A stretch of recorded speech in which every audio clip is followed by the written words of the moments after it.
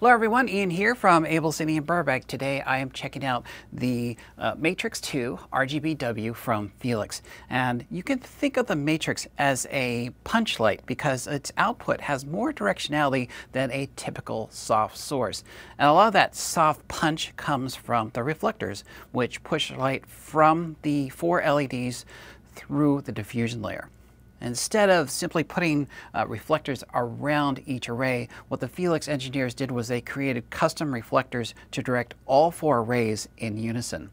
Now the result of that accomplishes a couple of things. First of all, it will reduce the splitting in shadows. It also enhances the color mixing, so it preserves enough of the fixture's multi-source profile for light shaping. So we can apply that to cutting with barn doors, and also using the optional Fresnel lens.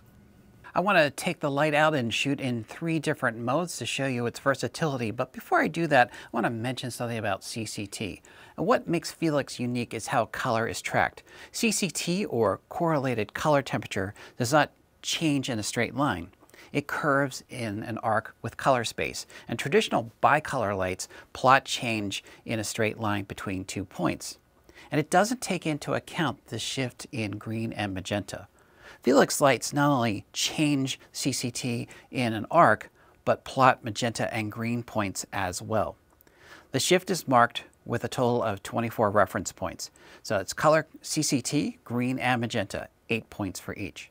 Finally, LEDs and phosphors behave at different luminance values, and they also behave differently at different temperatures.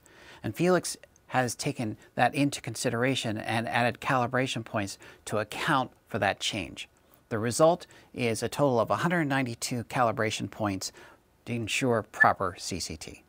I want to take a look at the menus and how to move around on these menus.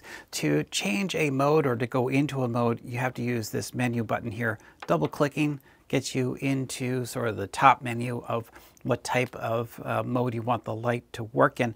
Also notice that the light is turned off right now. Even with the lamp turned off, I can still go in and make adjustments to the menus, which is really helpful. Double clicking gets you back up to your top menu. DMX, that's pretty self-explanatory.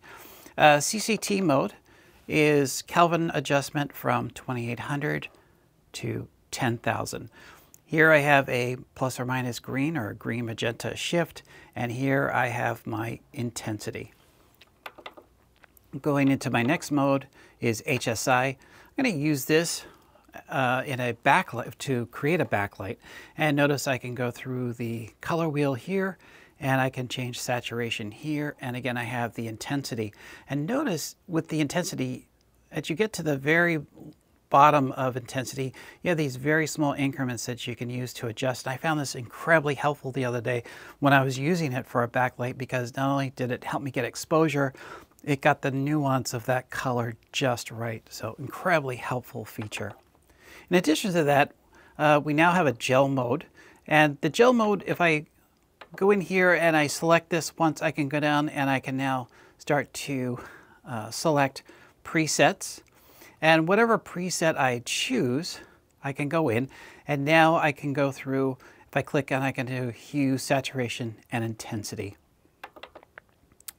I also have the effect mode, and as you can gather from that, you have things like candle, club light, lightning, fireworks. Again, I click once, and then I can go in and I can go and choose which of those attributes of the effect I want to control. So before we go out to shoot, I want to mention it's 9.7 pounds. In terms of its size, well, here's a gold mount battery, so you kind of have that reference point. So very small, compact, lightweight lamp producing a lot of light. First mode we're going to look at is the HSI mode. So that's going to allow me to create custom hue and saturation as well as intensity settings. So I have the lamp turned off, and now I'm going to just go and start increasing the intensity. And what I want you to notice is as I do this, you see how evenly it's now throwing onto my white seamless. So we're about, I'd say 4.5 feet from the seamless. And now I'm going to dial in some saturation, or hue rather. And let's bring in some saturation. All right, now you start seeing some interesting color here. That's full saturation and hue. Now let's run around and create some custom colors with the hue here. And as you can see, it has such a wide throw and an even throw that just 4 feet away from a seamless, you now can create custom colors for your background.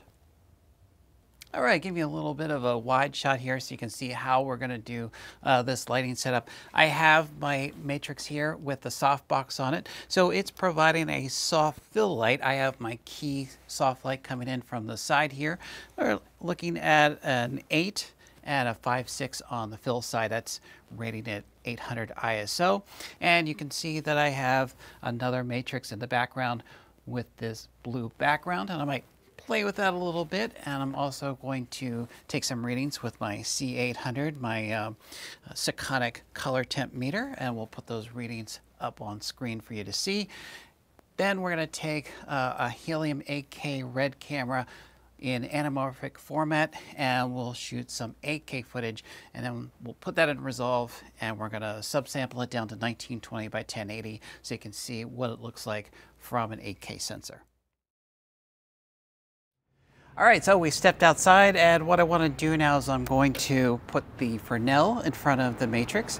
I want to get that beam even more concentrated, because what I want to do now is I want to make a hard edge light with the lamp.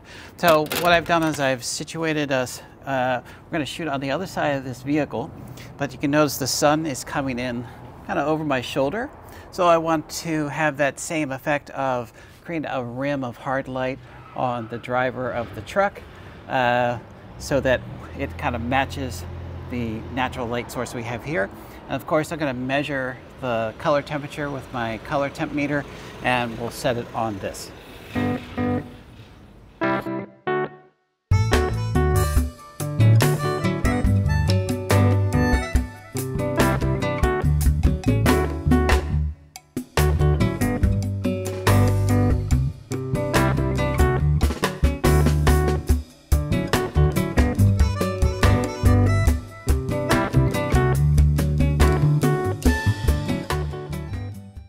That wraps up my look at the Fiilex Matrix II RGBW. Thanks for watching. I'll see you again soon.